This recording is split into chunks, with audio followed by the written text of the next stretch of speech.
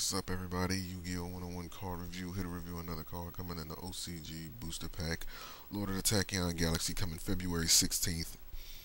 What we're looking at here is Eagle Shark, which is the result of what happens when you try to play God with both an eagle and a shark. You end up with this abomination.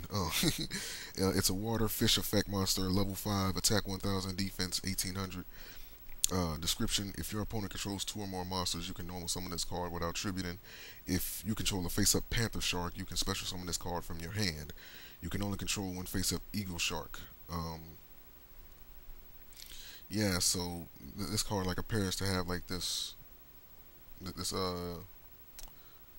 this partnership with Panther Shark, to where it can special summon itself, and if you just happen to be going like up against one of those swarm type builds, you can normal summon this guy without issue, like without tributing. Just to have something on your side of the field. So like I really won't be able to speak on this until I look at Panther Shark. So I'm gonna end the video here. We're gonna look at Panther Shark, and then we're gonna come back to this guy. So yeah, link to this card is gonna be in the description. You guys can check it out now. See you guys for the next card review. Peace.